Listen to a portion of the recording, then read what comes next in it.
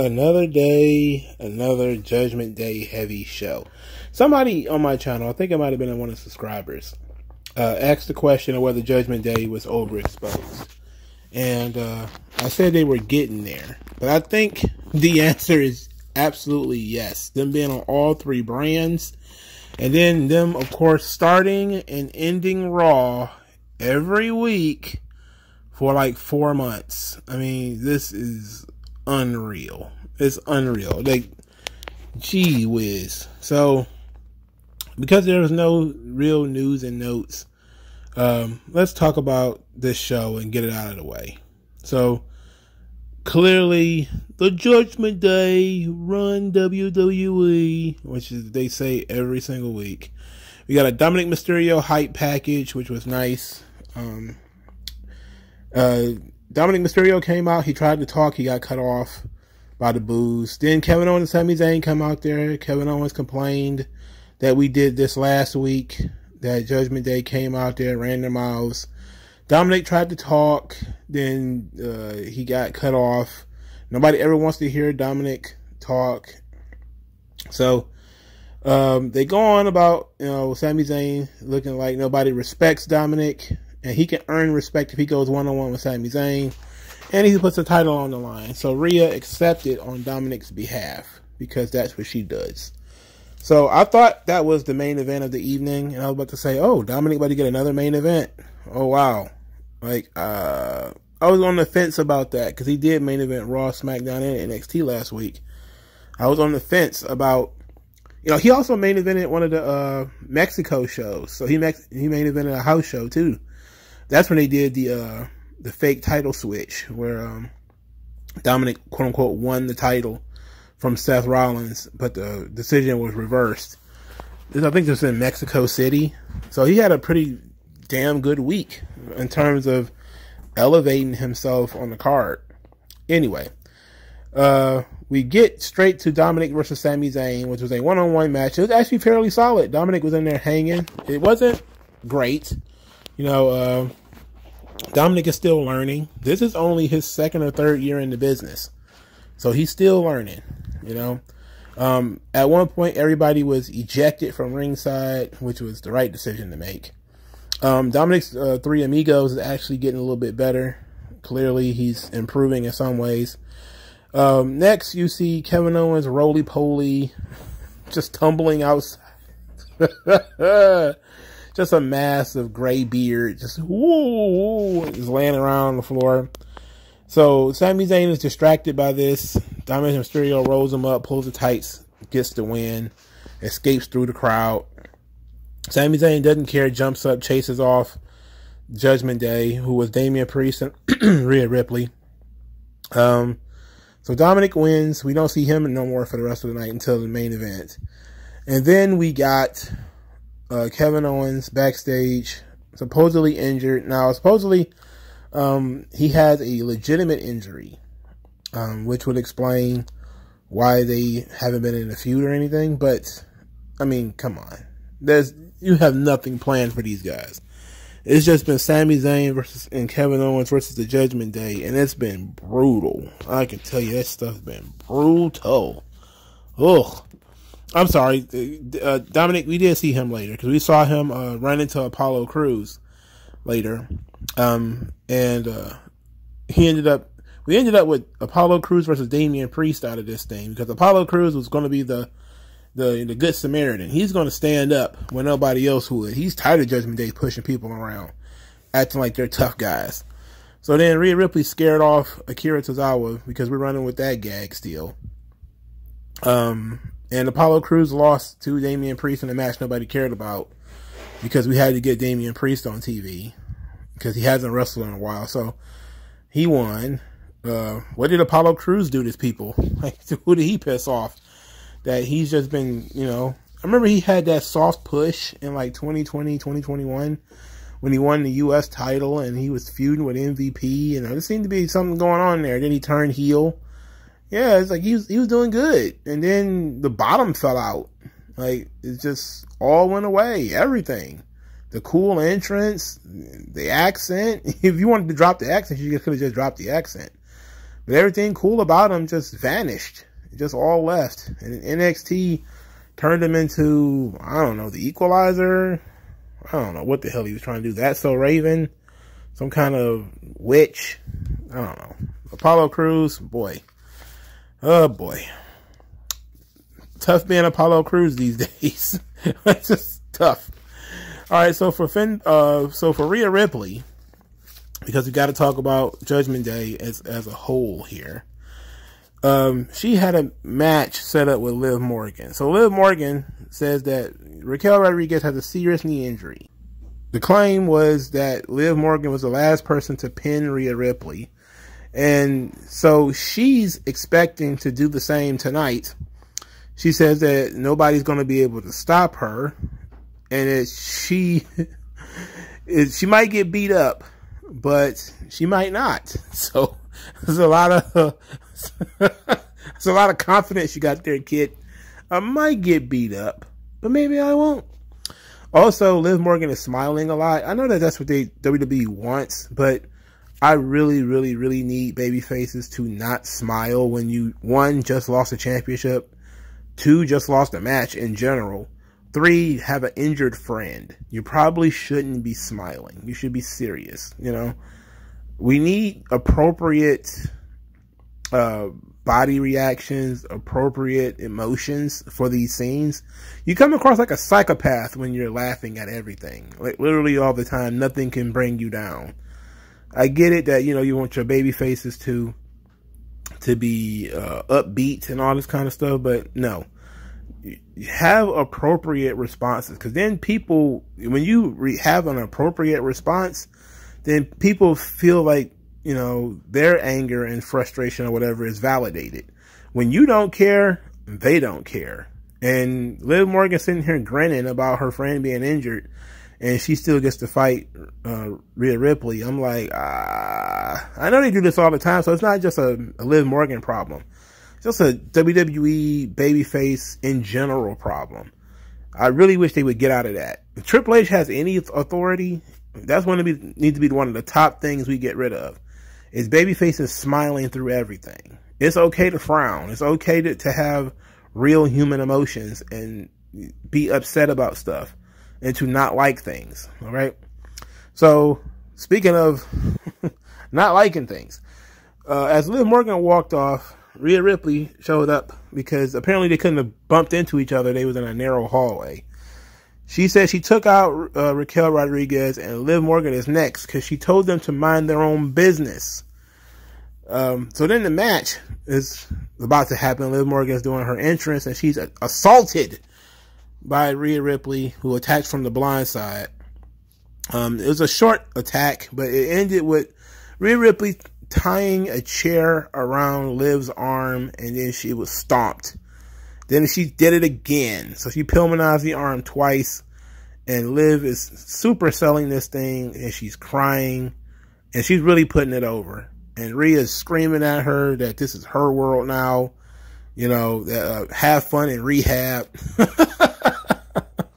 Which was great. They showed backstage Liv Morgan couldn't even lift her arm. She was weeping. There was a discussion about whether Liv was really injured or not. And of course, I think one of the dirt sheets said that she has a movie role. And I'm like, everybody forgot that, you know, this Hollywood thing is happening? Hollywood is burning right now. What? Well, maybe, I think it is true that certain producers are still working because they have capitulated to the union. So certain places are still doing movies, but they're not going to tell you that because then you wouldn't feel sorry for the actors if they told you the truth. So Liv Morgan is either off to do a movie or this was just an angle to put Rhea Ripley over, but this was very strong. It was a very strong segment to get Rhea Ripley over. I thoroughly loved it. Of course, we asked the question, who is going to fight Rhea Ripley? Is she not going to have a match at SummerSlam? Because it's not looking like it. Unless, you know, she's going to fight both of them with one arm and one leg apiece. But that doesn't seem to be the case. It seems to me like Rhea Ripley's just going to be with Dominic that on SummerSlam. Or she might just be hanging out with Finn Balor. And I know that there's going to, the stopwatch brigade is not going to be happy about that. All right?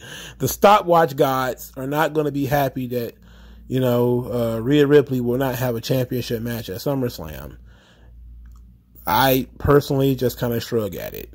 Just wanted to know what's going on. Just wanted to be abreast of the situation. It ain't looking good.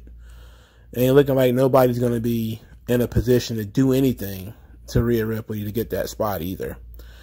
All right, so the closing segment was Finn Balor and Seth freaking Rollins face to face. This was very generic. Just a very generic thing. Not really worthy of the spot they were putting it in. Finn Balor kept trying to talk, but the geeks wouldn't stop singing Seth Rollins' theme song. He just talked about how they were both professionals and they want to handle it like professionals. Seth Rollins claimed that Finn Balor had no shot, and that even if he did win by some miracle, Damian Priest would just cash in on him anyway. He says, of course, you would do the same to him.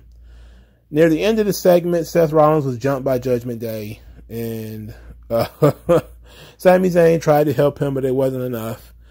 So Judgment Day is standing tall at the end of the segment, but Christ on a cracker, we just got so much Judgment Day.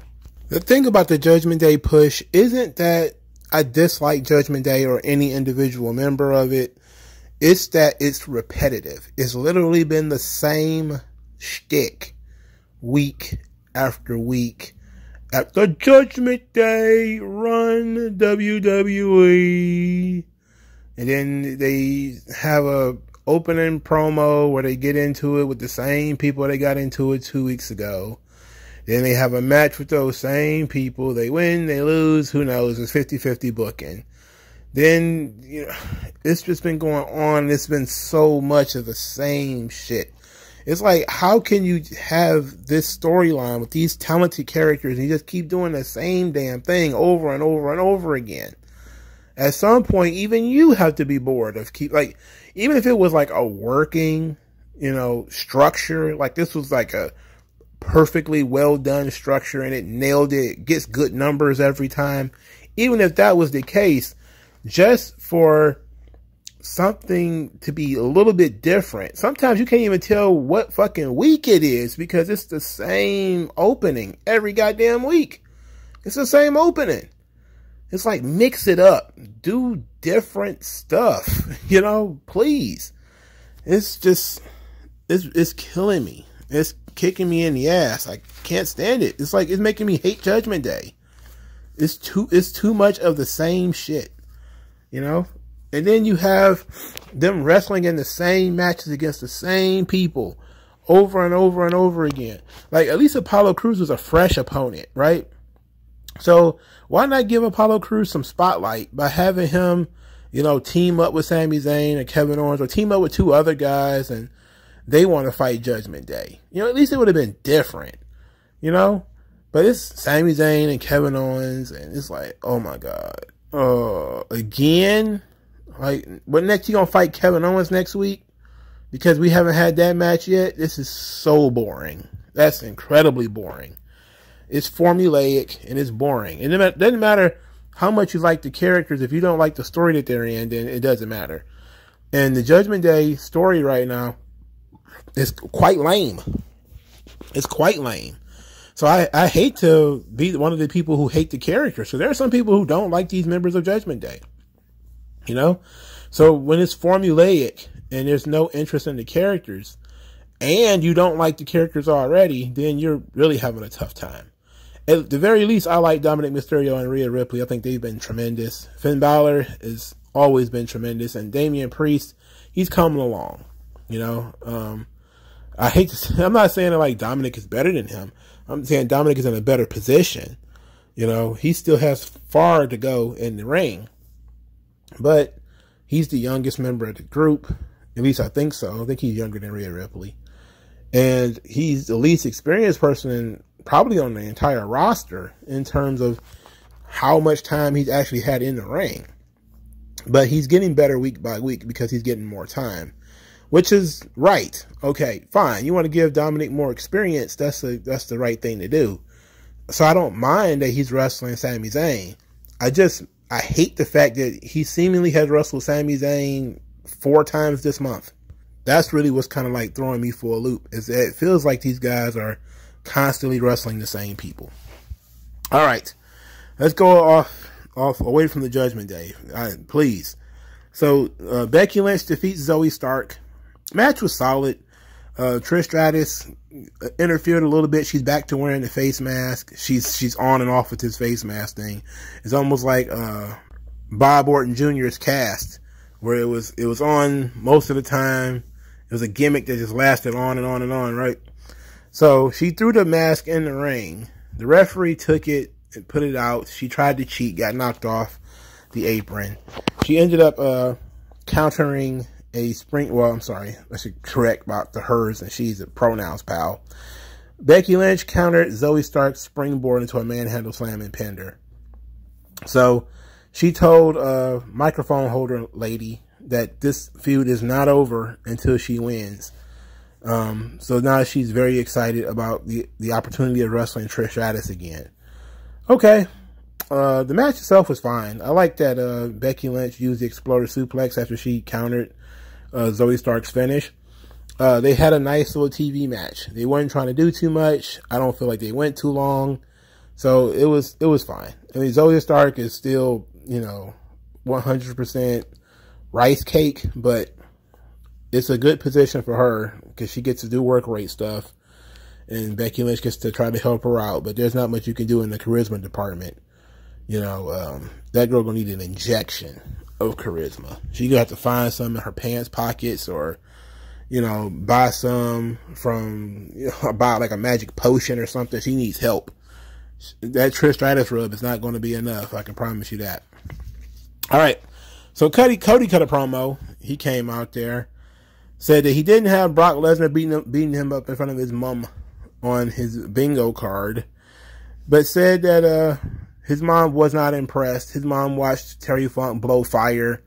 His mom saw other wrestlers do some terrible things, but his mom also knew what Brock should know, and that as Brock made a mistake, he left Cody breathing. Then he says that now he doesn't just want to beat Brock Lesnar, he wants to embarrass Brock Lesnar. Says he's not poking the bear, he's slapping the bear across the face and telling them to come get it. So he says that he's going to smoke him a stogie, and in 20 years going to sit back and know that he finished this chapter of the story and that Brock deserved it. All right, this was fine. Really good promo. They really not doing Cody any favors. Like, he's cutting these promos and they're solid, but there's nobody there for him to bounce off of. So he's basically just monologuing, which is fine because he's good at it and he's working the crowd up. The crowd's interested in everything he says. He has good phraseology. His promos don't last very long because, they're not as long as they used to be. I think they're shortening them up now, but he's constantly coming across as being an indomitable babyface who just will not give up. He put Brock over a lot. Brock, who had less than 5 fights before he won the UFC title. Brock, who never played a game of football ever, nearly made a football team, a regular season football team. I think he made the practice squad. He's a freak athlete, bad motherfucker. But Cody intends to embarrass him anyway. So I'm like, all right, what kind of match are they going to have, though? Because they need a stipulation. Most of these matches need stipulations. I'm not gonna embarrass myself, but maybe I'll do it later. Anyway, so Cody's promo was fine. Ricochet was thrilled that Logan Paul took him up on his offer and will be there, but he couldn't find him. He says that Logan Paul showed up late because he's there to say something. He's going to say it to Logan Paul's face. So Ricochet went walking around asking various guys if they seen Logan Paul, which seems to me to be starting trouble. He asked Shinsuke Nakamura as if it's Shinsuke Nakamura's time to look for Logan Paul. Nakamura had no idea why he was being asked about this and said no, he had not seen Logan Paul. Thank God. Nakamura, what would have happened if you just said yes? So Ricochet is waiting for Logan Paul in the ring. He said that Logan Paul does not belong in a WWE ring. And it's not because Logan Paul isn't good, because he is good. Some people think that he's great. But even though, you know, those people should also accept that Ricochet is special. But he doesn't belong there because he's an arrogant prick who doesn't appreciate what they do and the sacrifices that they make. And that he's basically just coming in here, taking up space, and everybody's tired of him. So he challenged him to a match at SummerSlam. And while he was talking, Logan Paul decked him from behind. So now Logan Paul steals Austin Theory's gimmick with the cell phone, and he's doing the selfie thing. He's mocking Ricochet. He starts mocking the audience. He calls one guy a fat virgin, told him to go get laid.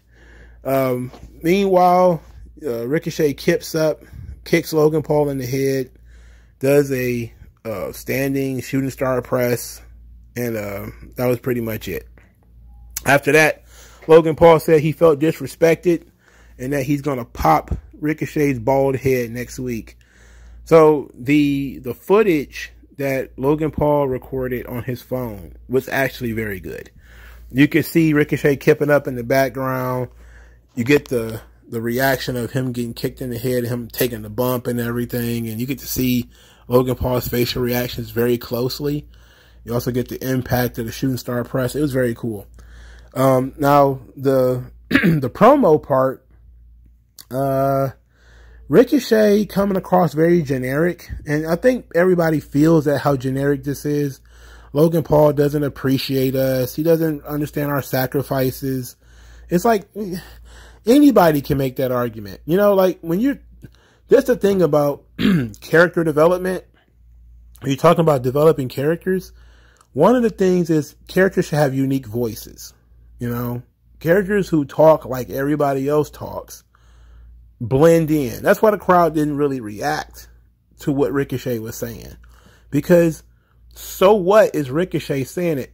You could have took Ricochet out, put Apollo Crews in, it wouldn't have been any difference. You could have took Ricochet out and put literally any other mid-card babyface with no personality in this spot, and it would have been the exact same spot. You know? So he's got to come up with swag. He's got to come up with a way of speaking, a manner of speaking that puts him over, that makes him different and makes him stand out. You know, just try to imagine how different people would have said the exact same thing, but with more flavor, with more swag, with more intensity, with more passion or whatever. And I don't know, maybe he might be getting used to the scripts, but he still ain't putting an extra layer on it. You know, I don't know how many of y'all watched Seinfeld, but the perfect analogy is, you know, the pretzels are making me thirsty. In that episode of Seinfeld where they're saying it in so many different ways, that's really what acting is all about. That's what pro wrestling is all about. You can go out there and cut a generic babyface promo if you want. That's fine. And at some places it might work. But when you're on television, there's millions of people, hundreds, thousands of people in the building. You want to be able to stand out. So you need to be able to come up with a different kind of phraseology. And I know that the script is, hampering you a little bit. But that's when you are out there with a live mic and you got to make it your own. You got to put your own little stank on it. And I don't think Ricochet is coming that far yet. So, I just shrug. I'm just going to shrug on this one. Didn't hate it. Didn't love it. Didn't really want to see more of it, if we're being honest. All right. So, after Ricochet bothered Shinsuke Nakamura turned around and he ran into Tommaso Ciampa. So, Tommaso Ciampa says, okay, look, I cost you that match last week, so you kicked me in the face. That's a free one. But this ain't no charity. I don't expect to see you at ringside when I wrestle Bronson Reed. Nakamura didn't say anything. He just did stuff with his hands. Like he was just doing like Doctor Strange stuff with his hands or whatever. And I don't know what that's about, but the rings of Ragador. I don't know. By the way of the Vishanti. So Bronson Reed versus Tommaso Ciampa. The crowd did not care until Tommaso Ciampa, all 5'6" of him, lifted big tugboat Reed up into an air raid crash. The crowd was then sufficiently very woke. They were wide awake at that point. And then that's also when Shinsuke Nakamura slid out there, still doing things with his hands. And I'm just, I'm like, okay. It distracted Tommaso Ciampa. He, of course, gets crushed by the tsunami, loses the match. So they go on with Ciampa and Nakamura as the feud. But what about Bronson Reed? What are we doing with him? Is he still palling around with The Miz? The Miz was not there tonight. I don't know what's going on. Just keeping Nakamura in sort of a holding pattern where he's not a babyface. He's also not fully a heel yet. None of these guys have any momentum. And it's unfortunate because all three of them are somewhat talented guys. But when you're 50-50 booking it with Bronson Reed, wins sometimes, lose sometimes. Ciampa wins sometimes, lose sometimes. Nakamura wins sometimes, lose sometimes. It's like, okay, we don't care about any of these people, you know. That's why you need to bring back jobber matches where these guys can go in there and squash a bunch of dudes for a few seconds and then go about doing all this other stuff where they don't look like complete and total losers and bums and shit. You know, it's hard to get people to care about people if they consider bums, you know.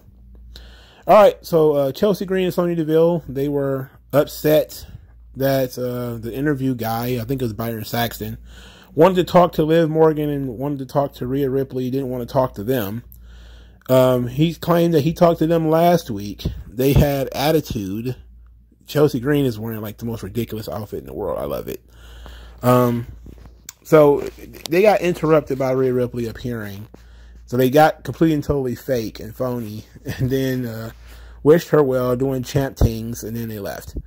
The only thing that was a bit of a, I guess you could say a bit of a news item, was Matt Cardona popping up at some show wearing the WWE Women's Tag Team title. And so many people thought that Chelsea Green was going to get in trouble, but he was wearing a replica. Like, do you think these people are stupid? They're not stupid. And plus, it was like in DDT in Japan or something like that. It wasn't like he was on AEW TV with it. This is ridiculous. Plus, he was playing around with the belt the entire week, so of course he was going to wear something similar. So it was a nice little gag. It plays into Matt Cardona's character where he's constantly doing WWE based stuff. But there was a lot of dorks online that was trying to get Chelsea Green in trouble, like she's letting her husband use the belt for gimmicks and all this kind of stuff. And it was like, no, she was at some kind of other shindig and she had the belt with her. And he had a replica, and she had to actually address this online. I'm like, why even bother? You know, I don't know. But as long as she ain't pulling a page with that belt, who gives a shit, really? Who gives a damn if Matt Cardona is wearing it somewhere? As long as, you know, it ain't covered in jizz, you know, it ain't covered in woo, then we okay. All right? I think we're doing okay. That's some unnecessary roughness right there. When you cover the belt and woo, nobody wants that. That's when we start changing the design, of course. That's when we get rid of it. You covered the belt in some man gravy. Anyway, moving on. Alpha Academy are disappointed. They're upset that they lost. Chad Gable says, what is Viking rules anyway? Yeah, what is Viking rules? So then, they were trying to make excuses. Then Maxine Dupree, she interrupted by saying she's been embarrassing Valhalla this entire time and that she's going to continue to do so and challenge Valhalla to a one-on-one match next week. Valhalla says that the guys are happy, they smile with their whole heart, or some nonsense she was talking about. And then said that she should consult those guys because she accepts Maxine Dupree's challenge. And I'm actually, as long as this is the last match in the feud, I'm okay with it. If this is it, and this, you know, Sarah Logan, Maxine Dupree thing is the last match in the feud, I'm fine with it. But if we're going to keep having matches after this, bro, I'm going to say light all of these motherfuckers on fire. All of them. Burn them. If this is the last match, okay, I'll take it. Because I think we built up to this, and this is something people actually want to see. Because Maxine did the training montage. We've got to see her grow. She's cocky now. She thinks she can handle this singles match by herself. You know, Gable and Otis are confident in her. You know, they're still showing that Valhalla is sort of menacing because she put, you know, Maxine through a table.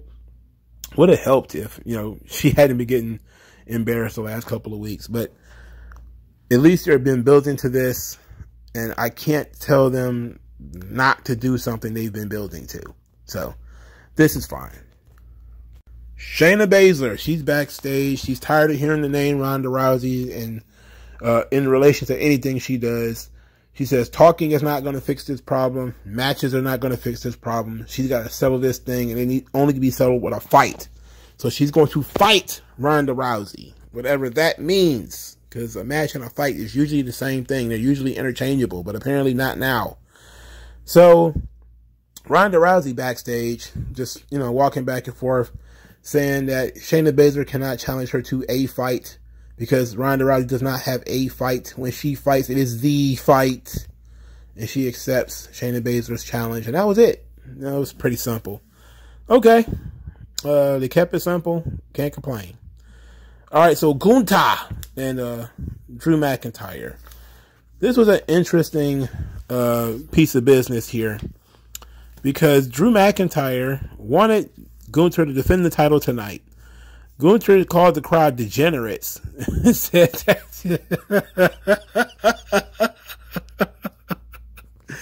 it's unacceptable for him to defend the Intercontinental title with so much prestige in front of these degenerates. Then he called Drew McIntyre a failure, said he never finishes anything. He said he didn't finish the job at Clash at the Castle. He didn't finish the job at WrestleMania. He's not going to finish the job at SummerSlam. So Drew McIntyre decided to go story time again. What history lesson with Drew McIntyre? That him and Sheamus, they're childhood friends. Well, apparently Drew McIntyre was 19 and Sheamus was 40, according to Drew McIntyre. And they always had dreams of wrestling each other at WrestleMania. And the triple threat match was the first time they ever got an opportunity to do that. And they were wrapped up in their personal issue. And then Gunther just slid in and stole the match, which is what they expected him to do. But now, at SummerSlam, it's the two of them, mano a mano. What is he going to do? So then, Ludwig Kaiser slid into the scene. How dare you? And he went on about, you know, Drew McIntyre disrespecting the ring general. So then, Drew McIntyre says, like, I like you. I like you. You got moxie. You got charisma. You should be the leader of Imperium. And for some reason, the crowd is cheering this. The crowd is cheering that. Gunther is like, And the crowd is cheering this. So, Drew McIntyre, of course, because Ludwig Kaiser spoke up, decides, okay, how about you fight me tonight since Gunther won't fight me? And he didn't necessarily accept it, but the match was made. Ludwig Kaiser versus Drew McIntyre. And Kaiser got more offense in than I would have expected, despite the fact that, of course, he was going to lose. Everybody knew that. He always loses. But he got more offense in than I expected. The funny part, of course, is Corey Graves is on commentary doing the goddamnedest Ludwig Kaiser impression I've ever heard. It was fantastic. I honestly was like, who the hell is that talking? You know, like, I literally was like, who is that? Because it was too good to be an impression. I thought, like, maybe my brain was fucked up and, like, Vinci was in the ring. Like, I kept looking, and then I think they went outside the ring for something. And Corey Graves' mouth was moving, and I kept hearing Ludwig Kaiser's voice. Like, he had perfected this man's speech pattern. It was very good, very entertaining. All of this was very entertaining. Gunther called the audience degenerates. That was great. That was pretty awesome. So apparently Giovanni Vinci is on some kind of probation because he loses a lot. But Kaiser loses pretty much every match that he's in. And he's not on probation. He's also, you know, being pegged as the guy who should be the leader of the group at this point. I like Kaiser. I've been saying for a long time I think Kaiser should be a breakout star. He's got a lot. The look, he's cut. He does have charisma. He does carry himself with some prestige. You could easily see him taking the reins of like a William Regal style character or something like that. He would kill that. He would absolutely be fantastic in that kind of role. You know, why they haven't, I mean, I understand why they haven't done it yet because, you know, Imperium's still working. And you want the guy to become a little bit more known. And putting him with Gunther for a while and then breaking him out on his own later is probably for the best because Gunther is like ready right now. So, I'm cool with that, but I do want Kaiser to get the push later. You know, I do want him to get in that William Regal zone as the sort of snobbish European heel. And once he's no longer the mouthpiece for Gunther, he's going to be something else by himself. He's going to be very good because he's got it, you know. And I'm glad that other people are starting to see it and the crowd reaction to it is really working too. Something tells me that when Vince was doing the chest chops with Gunther was chopping Kaiser back in the later days of Vince McMahon's time, that was what Vince was going towards. That he's probably going to break these two apart and push Kaiser as a solo. Of course, that would have turned Kaiser babyface, and that wouldn't have worked out at all. That'd have killed him, if you were being honest. He's a great snob heel. I'm not so sure if he'd work as a babyface. But I've been saying that Kaiser is, or you know, Marcel Bartel or whatever, would have been fantastic as a heel back in NXT. And I thought maybe when Gunther was called up, you know, him and Vinci should have just had a run, you know, with him being the leader of Imperium or him being the front man. And I think it would have been just as good. But I'm looking at this situation right now saying, that guy, give him another year or two. And especially once he goes off on his own, starts doing some solo stuff, he ought to be very good, you know, especially in terms of promo. But right now, he's in a perfect spot. Gunther doesn't like to talk too much. He's not a terrible promo, but when you need somebody who sounds unique, who looks unique, you got Gunther, I mean, you got Kaiser there. His manner of speaking is very different. And it's, you know, immediately noticeable. So that works. And he fits the gimmick, of course.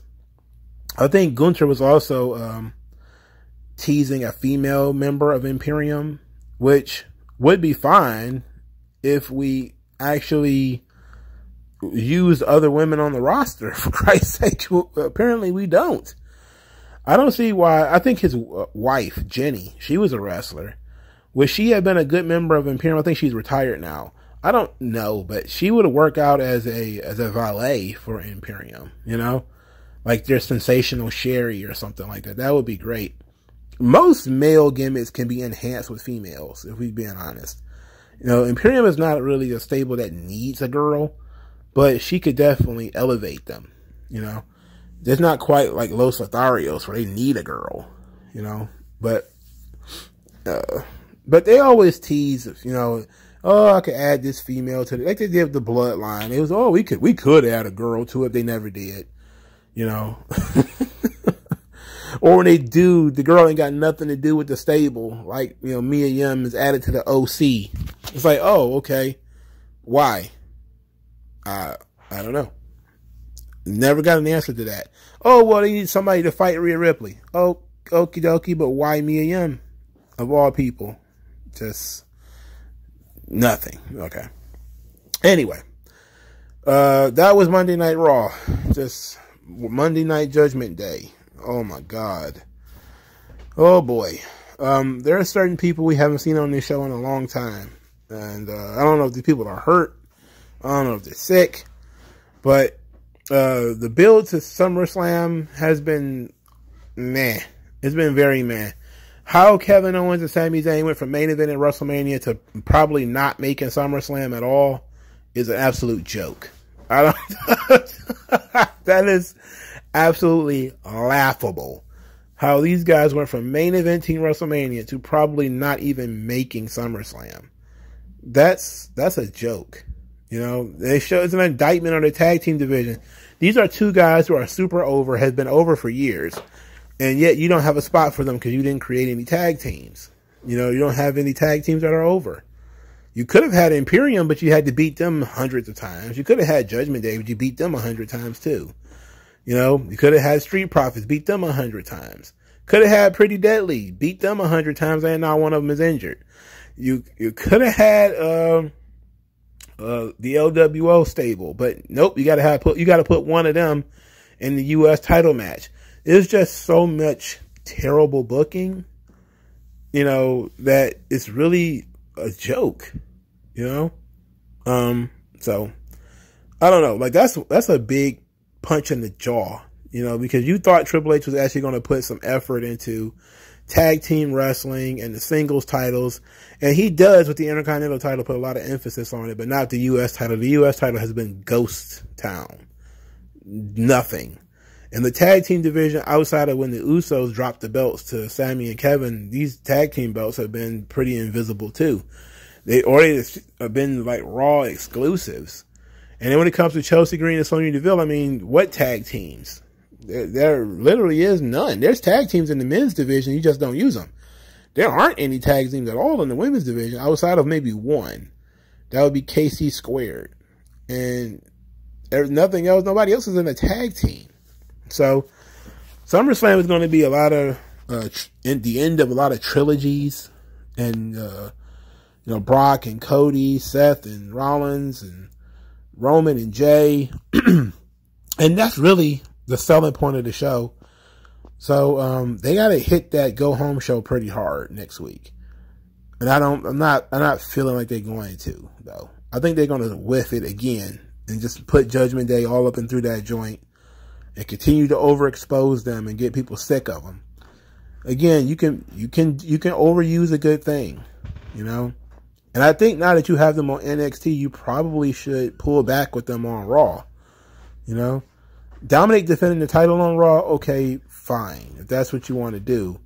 But we still don't need them to stand in the middle of the ring and declare that they run Monday Night Raw and do all the same shit they've been doing over and over again. We don't need that. All right. Thank you guys for your time. Talk to you guys later. Peace. MagMongoSlade. Best house I ever drew, Daddy.